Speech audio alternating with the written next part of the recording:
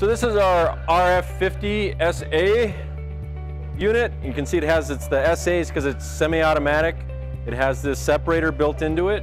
Our usual RF-50s just have kind of a trough under here, but on this unit we've added the separator, so your media and parts will get separated automatically after your cycle is over.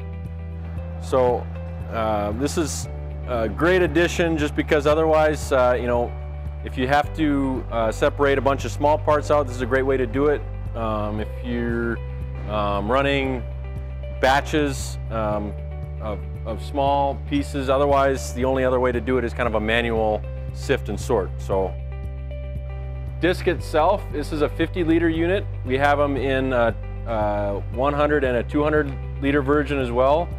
It's a flow-through system, so you can have it so this water will drain out, and you can have the water that flows through go to a drain or go to a sludge tank system.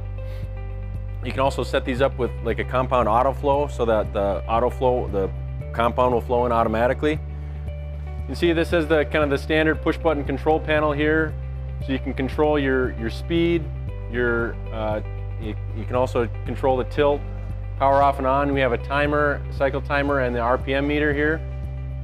And then you can turn the separator on and off.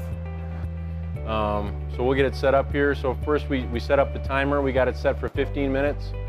So once it's up and it's running, we can adjust the speed to whatever we decide is the right speed.